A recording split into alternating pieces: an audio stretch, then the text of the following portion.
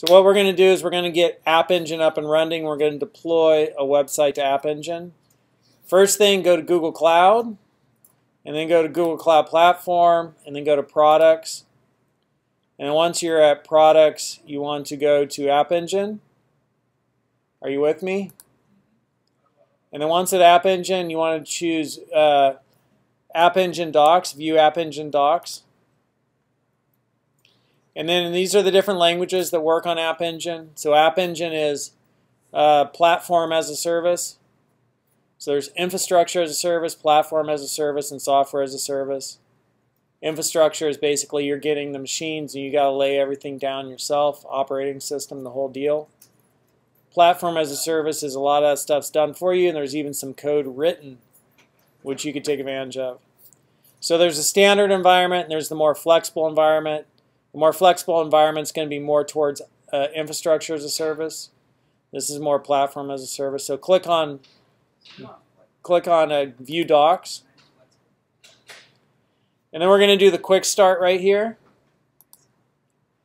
And at Quick Start, we're going to download the SDK. So we'll click Download the SDK. And you want the SDK for Appengine, and you're going to choose Go. And most likely, you'll get 64-bit. So get whichever one you want, download it. Here's the checksum if you want to run that. And check to make sure what was intended is what was received. And then we're going to have to set a path variable and make sure that we have the right version of Python installed. So download it and install it, and then we'll do path variables.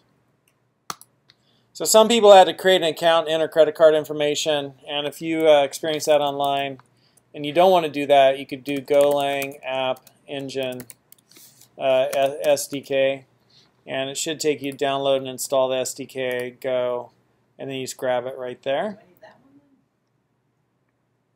Well, you need the Appengine SDK, so this is the Appengine SDK. And when you Yeah. Mine didn't say for Go. Well, where was I before? Yours didn't say Go. No, it just said SDK.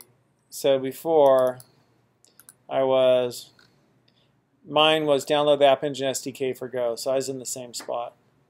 So when you get it down, you should have Go Appengine SDK, a zip folder.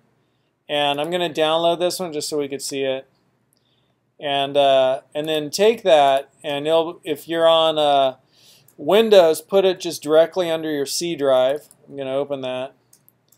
And if you're on Mac, I recommend taking it and just Command-C. And then when you're in Finder, choose Go. And then go to Folder. And then in there, you can go /user /local, and so I'm going to go to that folder, and then I'm going to drop that. Hang on, can you just go back a second? Where did you want? I've copied it. Where do I take it to? Again. Where? So you go to go to folder, and then type in user /local.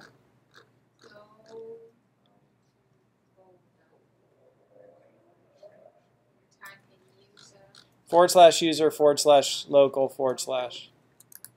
And so now I'm right there.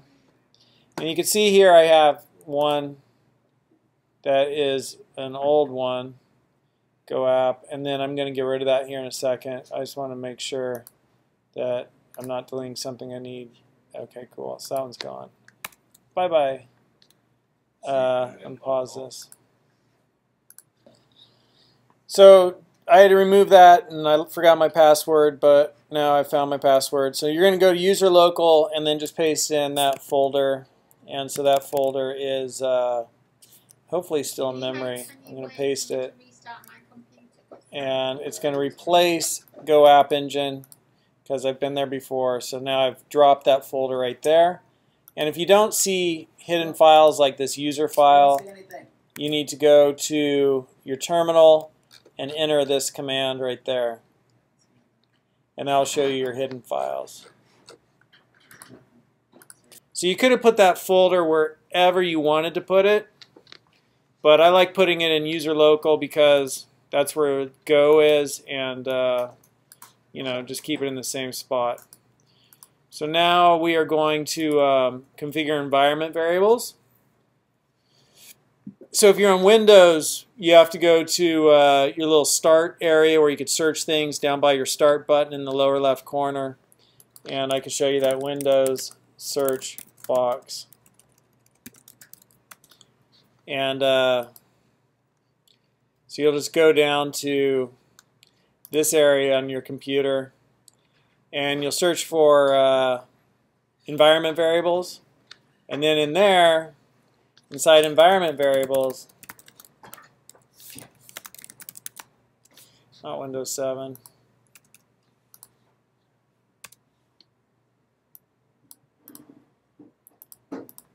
And you'll see that,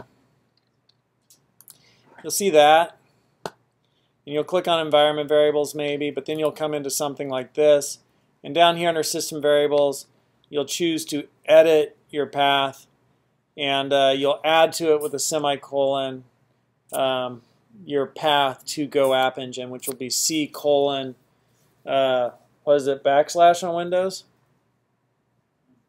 Or // backslash Go Appengine, or what Appengine Go, whatever it's called. So you'll add your environment variable for Windows, and for Mac, you will do something like this. And then here in my root directory, LSLA, I can look, and I have a bash RC and a bash profile. So some of you will do, if you can, just do your bash profile. Mine's in my bash RC. So cat.bash RC, bash RC. Can you go back to the beginning of what we're doing on the Mac? And you'll put in a path variable to, yeah, just one second. Put in a path variable for Appengine, just like this. Okay, so that's what you do for your Appengine path variable. And anything else to tell you about that? So this is what I wanted to tell you, is you're going to do nano.bash profile. So start out with that. That lets you edit your bash profile. Mine just says go look at bash RC, because I took a bash class and this is the way the instructor had to set it up. But you could just do yours right in your bash profile. You'll add in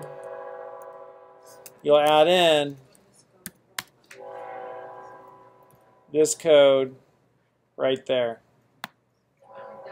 Okay? So add that in.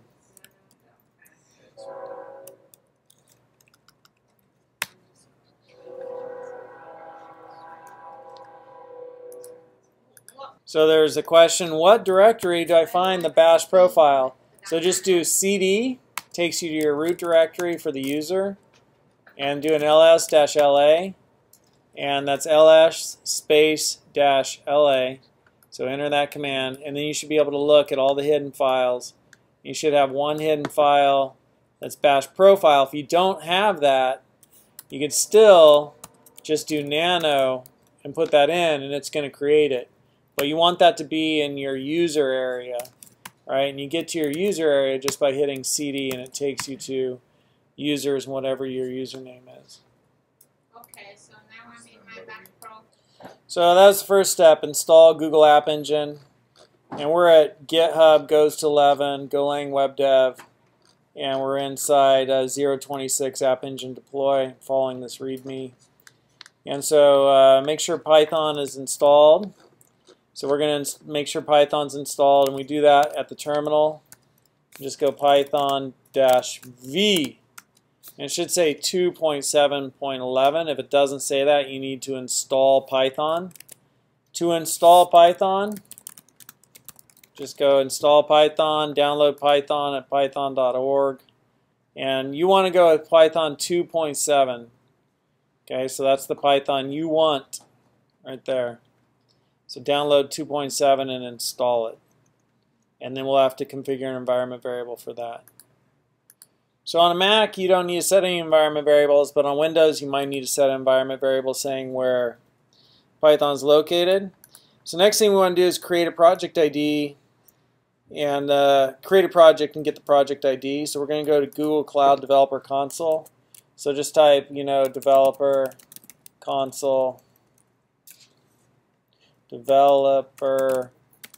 console, Google, and Google Cloud Console. And once you're here, you'll create a new project ID. So create a project, and then you'll get some sort of an ID, and just grab that ID, and you'll be off and running. So I'm in Google Cloud Platform. What was that again? You said it too fast. So you go to Google Cloud Platform, and then choose Create Project ID right up here, and then you'll get that project ID. I'm not seeing it. Cool. So we created our project ID, and now we need to update the app YAML with your project ID. So we got to learn a little bit about how do we configure Go to serve on Appengine. So Appengine uses a main file, which means we cannot use a main file. So we could have a file named main.go. Sorry, I was saying file, but we can't have a main function. So we need to use func-init, and we also don't use listen and serve. Right? It runs listen and serve for us. So all we have to do is register our handles and handle funcs with the default serve mux, and we do that HTTP handle and HTTP handle func. And so here I'm just handling anything that comes in, and I'm just serving the entire directory, right? So that whole directory will get served. So I need to have, this is what my main will look like, and then I need a app YAML, and it's just a configuration file. You don't have to understand this. It's not rocket science or anything. And so I'm going to, right here, I've got a temp one, and I've got a learning one. And once everything's deployed, I could go see what is actually deployed there right now by just doing that and then going to that project ID and putting in .appspot.com. And so that's serving on the web at that URL, which is pretty cool. And then if I wanted to, I could go into Google Domains. And inside Google Domains, I'd sign up, and then in there I could just say what domain, what's the DNS information and everything for this domain, the IP address and all that, and A files, and all you have to do is say, you know what, serve whatever's at this Appengine project ID to this domain. So it's really easy to set your, oh man, I just closed all of them. Set your domain to do that. So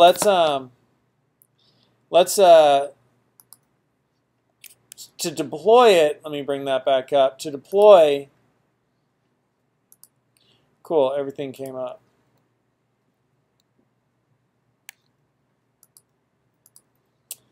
So we have to have app YAML, and we have no main. We just do func-init, and we don't have to do listen and serve.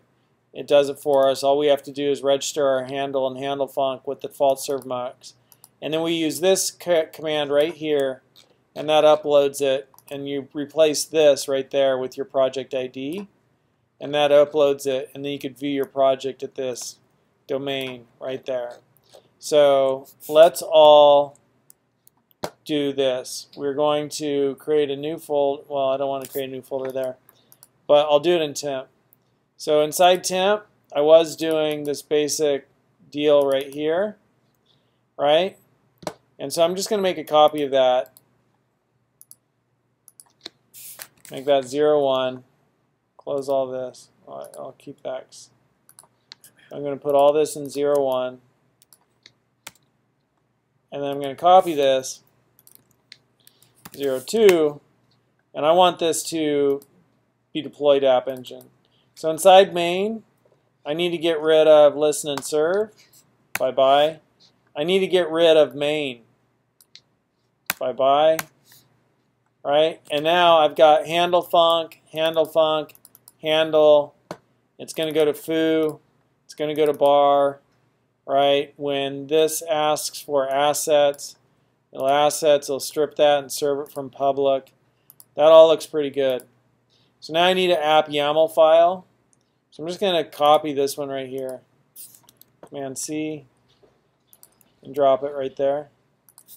App YAML. Sounds like the zombies have come back. Somebody banging on the door. Let me in. And that's my app YAML. So now it's just temp 41 whatever that. I'm going to deploy to that. And the first time you deploy, it will ask you for credentials. So what's deployed there is Summer Boot Camp. That's kind of nice. Remember that, Nina? I do. I deployed that just to get an image of it. I sure like that. That was such a nice event. Yeah, it was. It was fun. Ray's got such a positive vibe to him. Just check out that warmth. I really like Ray. Yeah, Ray's a cool dude. So now we're ready to deploy this. So I need to go there on my terminal. So I need to go into... I can't type all that in that time. I was supposed to be typing this. No, just you're watching me right now, and then I'm going to walk you through it. So now I'm going to go to Documents, my Go Workspace, my Source, GitHub, source, GitHub. Isn't that what's next? LS. Yeah, no, oh, I forgot. I now have GitLabs in there. Wow, somebody really wants to get in out there. GitHub, source GitHub goes to 11, and this is in Golang Web Dev 000, and it's 39. And it's 02, and so there's everything, and now we're ready to deploy this. So I go get this deal right there. I'm just going to drop it in my terminal. I need to get my project ID, so there's my project ID. Remember, you get that from Google Cloud Developers Console. I put that right there. I'm just putting it there to work with the string. And now I'm going to bring this back to my terminal. Drop it in. You ready for the magic? It's kind of a crazy command. It just deployed it all. Now it's asking for permissions. I'm going to pause the video in case there's something crazy permission-wise. Alright, so all it says authentication flow is complete. And now it has something about authentication, OAuth. I'm going to be blocking all that out.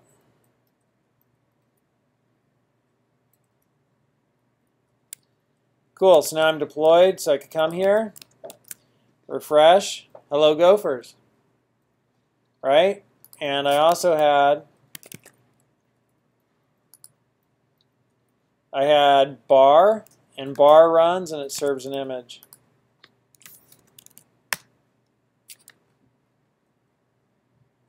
Are you excited? I'm excited.